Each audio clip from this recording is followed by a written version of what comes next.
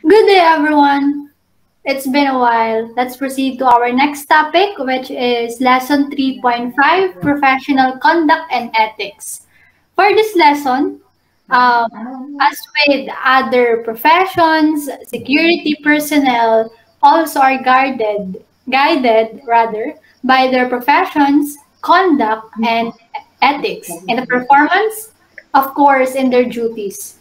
Their professional conduct and ethics are stipulated in sections 1 to 3, Rule 8 of the RA 5487. Um, Security Guard Creed, Code of Ethics, and Code of Conduct, which means all members of PSA and private detective agency shall strictly observe their creed, code of ethics, and code of conduct. So yun, our security guards kailangan ma-observe yung code of ethics at code of conduct. Pagiging isang security guard, pagiging isang private detective agency. Or to our next slide, security guards creed. Um, alam ko na itong security guards creed pinasaulo na sa atin and alam ko na nabasa na natin ito and babasahin ko din siya ngayon. As a security guard, my fundamental duty is to protect lives. Yes, protect lives and of course, property. To maintain order within the vicinity. My place of duty to protect the interests of my employer and our clients in the security and stability of our government and country within compromise and prejudice, honest in my actions, words, and thoughts, and do my best to uphold the principles makajos, makabayan, at makatao. So, ito yung security guard's creed. So, next slide. Ethical standard. For ethical standard, of course, we have, as a security guards, his fundamental duty is to serve interests or mission of his agency in compliance with the contact entered with client or customer of the agency he is supposed to serve. So next, he shall be honest. Again, he shall be honest in thoughts and deeds both in his personal and official, obeying the law of the lands and the regulations prescribed by the agency and those established by the company he is supposed to protect. Yun, as a security guard, napaka-importante pagiging honest kundi sa kanyang sa kanyang binibitawang salita at sa kanyang ginagawang action. For letter C, he shall not reveal any confidential information. So, kung natatandaan nyo yung, alam ko napaka-importante ang information. And na-discuss din namin yon sa aming physical security, kung hindi ako nagkakamali, which is to protect the information. Because napaka-importante sa isang organization ang information, lalo na kung ito ay confidential, confided to him as a security guard and such other matters imposed upon him by law. For letter D, he shall always act with decorum, and he shall not permit personal feelings, prejudice, and undue friendship to influence his actuation while in the performance of his official function. It's self-explanatory. Lahat, madali naman siyang intindihin. So, let's proceed on letter C. He shall not compromise with criminals and other lawless elements to prejudice of the customers or client and shall assist the government in its relentless drive against lawlessness and other form of criminality. And for letter F, he shall carry out his assigned duties as required by law to the best of his ability and shall safeguard life and property the best of the establishment he is assigned to.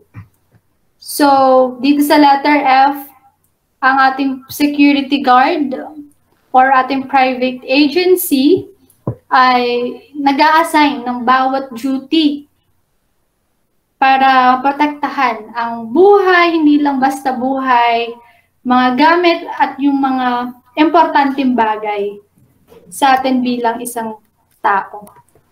For letter G, ito yung importante. He shall wear his uniform, badge, patches, insignia, properly as a symbol of public trust and confidence.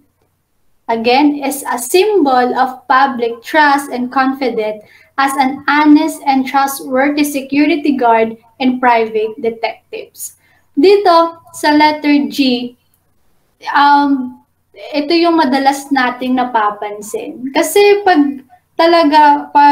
syempre, pag isa kang police or isang security guard, feeling natin safe tayo. Halimbawa, sa isang checkpoint o kaya nagpapatrol yung mga police or nagpapatrol visibility, ang mga police natin, feeling natin secured. Kasi suot nila yung kanilang uniform and patches. And letter H, he shall keep his allegiance first to the government he is assigned to serve with loyalty and utmost dedication. Yun daw, with loyalty. Letter I, he shall diligently and progressively familiarize himself with his rules and regulation.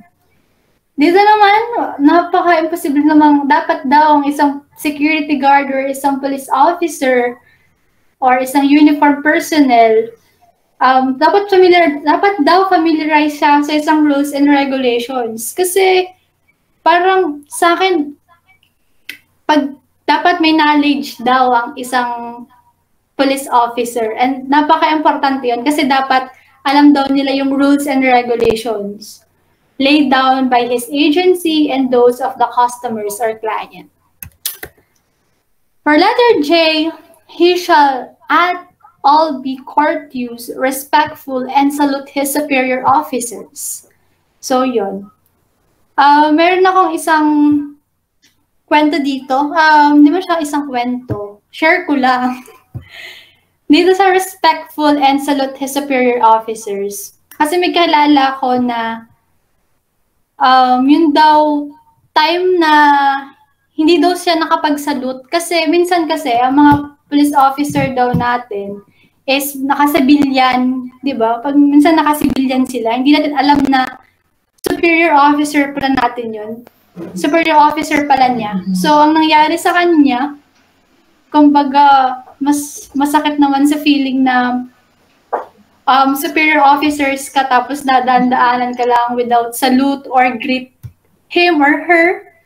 Kaya, yun, kaya napaka-importante yung makilala mo kung sino yung superior officers mo, and of course government officials and officials of the establishment where he assigned and the company he is supposed to serve. K, he shall report for duty always in proper uniform and neat in his appearance. Yun daw. Report for his duty. Kailangan daw proper uniform. At malinis tingnan yung kanyang itsura, di ba? Para naman mukhang komportable, presentable. L, he shall learn at heart and strictly observe the laws and regulation governing the use of firearms. So yun nga, dito sa firearms, lalo na pag sa police, alam natin, aware tayo na madaming mga nasasangkot na kaso pagdating sa mga police kasi hindi nila ginagamit yung firearms nila sa tama, 'di ba? Kaya sabi dito, learn at heart, strictly observe the law with the use of firearms. Kung gaano talaga ka-importante, alam mo yung kung paano mo disiplinahin ang paggamit ng isang firearms. And code of conduct.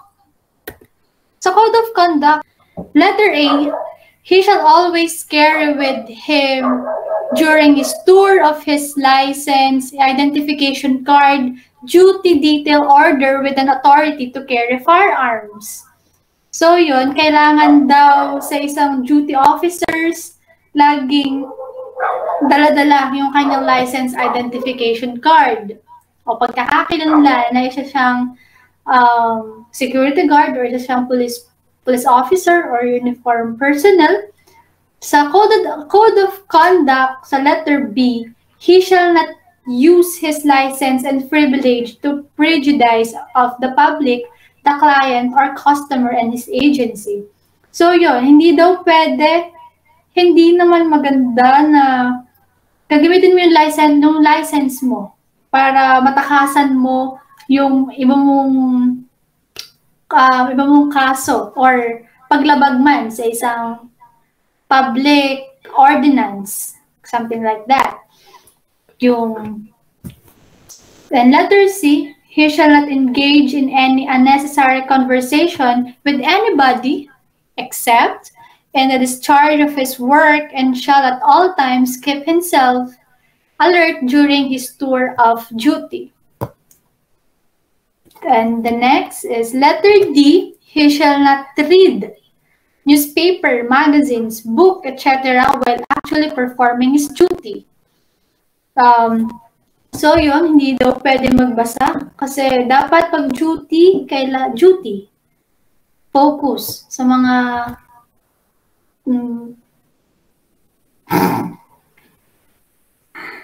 okay. Letter E, he shall not drink, of course, he shall not drink before and during his tour of duty.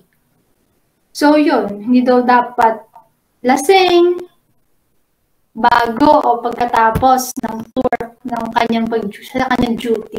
Sa letter F, he shall know the location of the alarm box near his post and sound the alarm in the case of fire or disorder. So yun, dapat daw aware ka. Alam mo kung nasaan yung alarm box na malapit sa iyo o malapit sa station nyo para daw, in case of emergency, alam mo, aware ka bilang isang security guard na kung saan matatagpuan yung mga alarm box, mga ganyan. Of course, kung may, in case of fire, dapat alam din niya kung paano mag-operate ng extinguisher at his post. The next one is he or she shall know the location of the telephone. Yun, kung alam niya yung location ng alarm box, kung alam niya kung paano gamitin ng fire extinguisher, dapat alam mo din kung nasaan ka, kung saan ka nakadestino or kung saan ka na-deploy, dapat alam mo yung telephone number mo na malapit sa'yo. And he or she shall immediately notify the police in case of any signs of disorder, strike, riot, or any serious violation of the law. For letter J, he or his group or guard shall not participate or integrate any disorder, strike, riot, or any serious violation of the law. So kung ikaw na police officer, dapat immediately nandoon ka. As soon as possible, nandoon ka sa isang krimen, sa isang riot, strike, and sa letter J, sinasabi na hindi ka dapat ma-involve sa isang strike or riot or a serious violation of the law. For letter K, he shall assist the police in the prevention and maintenance of peace and order and the protections of life. So as a security guard, assist din niya ang mga police officer to maintain peace and order in the protection of life. For example, kidnap. So, kung may nakidnap sa isang company or sa isang company, dapat pwede magkaroon ng assist sa police officers. Next is he shall familiarize himself in the private security agency of law as amended and the PNP-ASG-SD implementing rules and regulation. Next, when issue a pass, he should not lend his pass to anybody. For letter N, he shall always in proper uniform, shall always carry with him his basic requirements. So, ano ba yung basic requirements? Like notebook, ballpen, nightstick, or tinatawag natin siyang baton, or the radio. Excuse me. So, letter O, he shall endeavor at all times to merit and be worthy of the trust and confidence of the agency represents and the clients he serves. Okay, let's proceed to general orders. So, good day. Thank you, Miss Aldi. So, I'll tackle the general orders pattern after the 11 goals of the AFP and PNP. So, number 1, to take charge of the post and all company properties in view. As part of a government organization, we should always value and prioritize what we have. Like the organizations belongs. Kasi dito, pupunta yung mga tao kung sakasakali na meron silang concern. Then, for number 2, to walk during his tour of duty in the military manner, keeping always on the alert and observing everything that takes place within sight or hearing.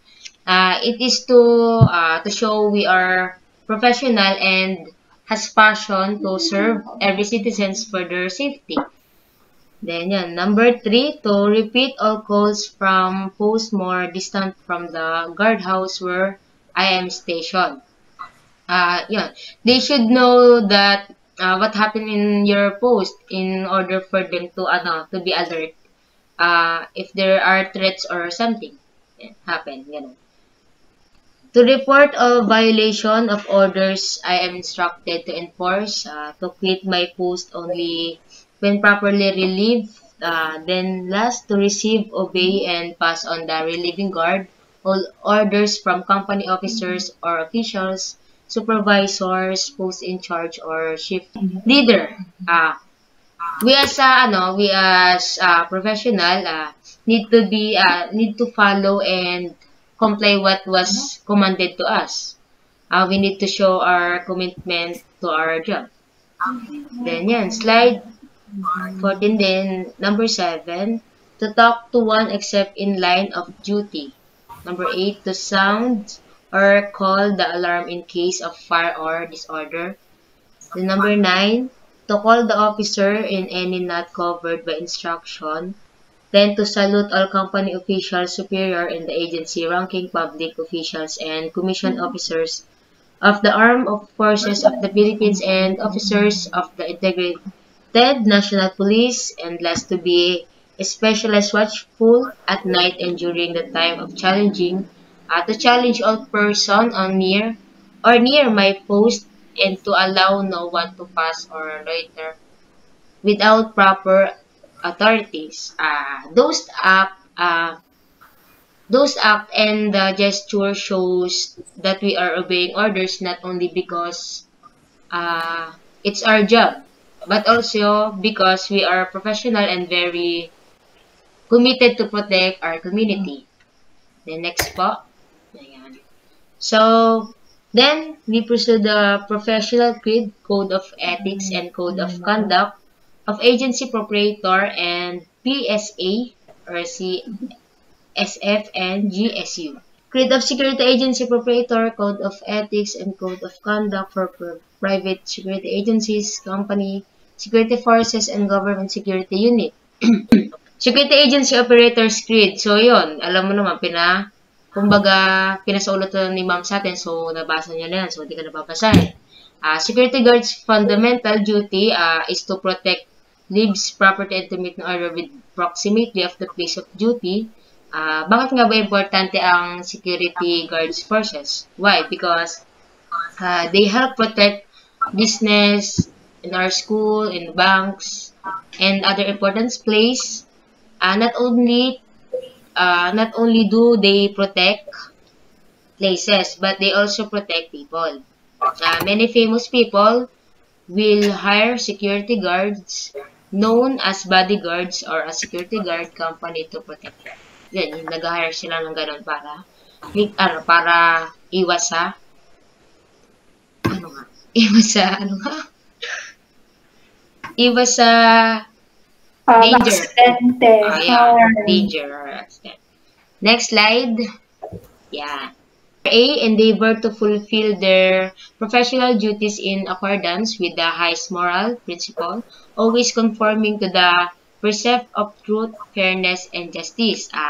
Para masabi ang kanilang professional duties daw ay nakapaloob na sa highest moral as a security guard. Kailangan lagi silang nakatalima or sumusunod sa katotohanan, makatarungan at sa justisya. For letter B, contribute to the national welfare by securing and preserving industrial facilities of the country through competent guarding services. Yan, masasabing isang professional guard daw pag meron ka ng naiambag sa national welfare for a secure at pag-preserve sa facility ng ating bansa. So, letter C, promote the well-being of security guard through adequate wages and other emoluments. So, yun, kinakailangan daw na maayos na nagpapasweldo in order for them to serve. They should compensated well and fair. For letter B, with faith and diligence, perform their contractual obligations for the protection of life, limb, and property. Diyan, kailangan na may tiwala sila sa sarili nila at may pagsumikap nun. Para ma-perform nila ng maayos yung kanilang duty. Yan, in case na nasa duty sila. So, letter E, constantly endeavor to raise quality standard of private security services.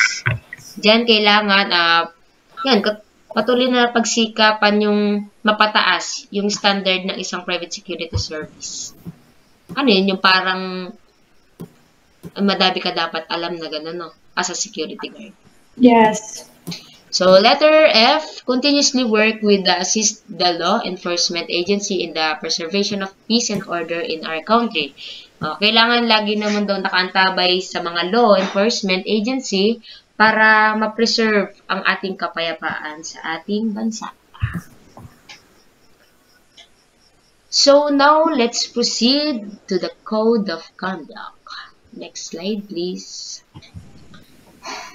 For letter A, they shall always adhere to professional ethics and refrain from practices that negate the best interest of the private security service industry. They shall always consider that unity in the profession is vital and paramount for attainment of common objectives. Yan.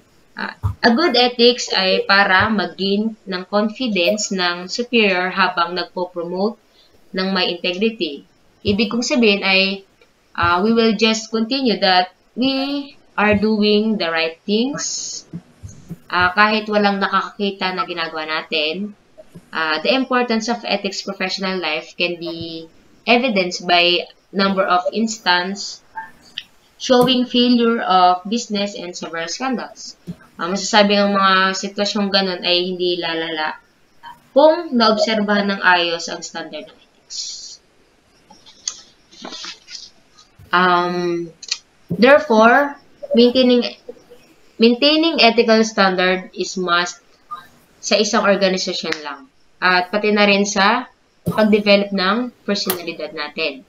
Good ethics will lead us to maintain our honest professions. Thus, para mapatibay at maisalba ang etika o conduct na ito, na laging nating gawing pangunahing guidance sa ating konsensya. For letter B, they shall not use deceitful means and or mispresentation in all their business transactions. To this end, they shall avoid granting of rebates or commissions in securing guard contracts. Dapat sa isang professional ay hindi hindi siya maloloko or malilin lang ganun. It was very unusual to our nature, pero may mga tao talaga na gagawa ng paraan para makapaglin lang. Yan. They will act like they are professional security officials, tapos magkakaganyan sila ng individual or sa organization dahil sa sariling interest o kagustuhan nila. Kaya merong code of conduct ay para yun, maiwasan na gawin yung mga yun. So, letter C, they shall not indulge in cutthroat competition by undercutting the existing contract rate between the PSA and the client and or the minimum contract rate prescribed under the PADPAW Memorandum Agreement. Pinaparating lang dito, yung huwag gawin daw yung cutthroat competition sa pagtatanggal ng kontrata between PSA at sa mga kliyente. Saka na rin yung sa minimum contract holder. Ang cutthroat competition kasi ay isang sitwasyon kung saan ang isang competitors ay sinusubukang alisin ng ibang employee. So, slide. Thank you. Letter D, they shall pay their guards in accordance with rates fixed by law. They shall not impose any authorized deduction on the guard's earnings. They shall not obstruct the freedom of guard to seek employment elsewhere as they choose, subject to existing laws, nor accept a guard without clearance from a losing agency. Dito naman, tinatakil naman yung salary ng guard. Kung ano yung kung ano yung mga hindi at dapat bawasin sa kanilang kinikita. Yan.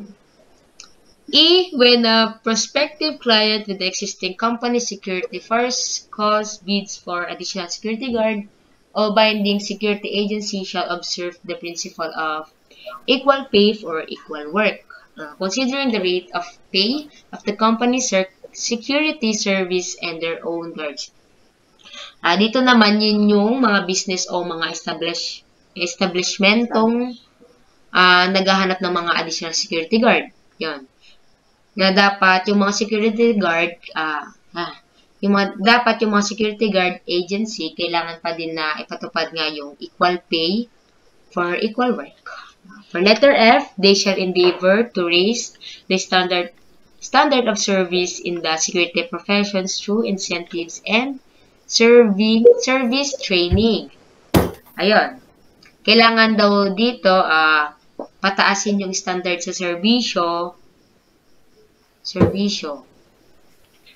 ng mga security guard, pero bago daw yun mangyari, parang kinakailangan daw na maisagawa ng another training at sa mga incentives. Yun, alam naman natin na yung mga security guard natin, ginagampanan naman nila yung maayos ng kanilang trabaho. Slide next. For letter G, they shall establish an adequate library of books, magazines, and other publication on security subjects, materials, references, etc. and each PSA. Yun, ang private security agency dapat ay magtayo daw ng library kung saan may mga libro or magazine o kaya mga reports regarding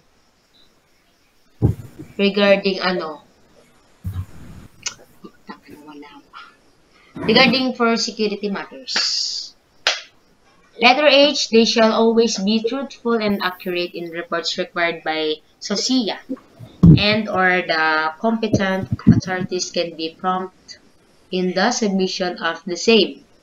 SOCIA stands for Supervisory Office for Security and Investigation Agency. Ayun, yun. Kailangan daw na tama at accurate yung reports na ipinapasa. Then next, they shall not under any circumstances employ for guard duty any person without a professional license as a security guard duly issued by Chief PNP. Sabi dyan sa hindi daw pwede tumanggap ang isang agency ng isang empleyado na walang lisensya na issue ng galing sa Chief PNP. Yun yung sinasabi sa letter I. The last, they shall at all times exercise vigilance and be prepared to prevent the use of their guards or agency in activities inimical to the state or national security.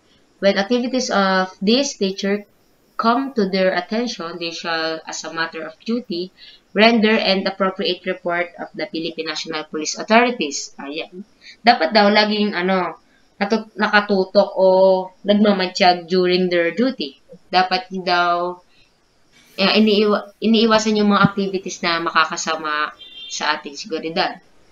At kung may mangyari mang masama, yun, kinakailangan daw na agaran din tong i-report sa PNP authorities. Yan, halimbawa, may nagkanakawang nangyari o may nanloob.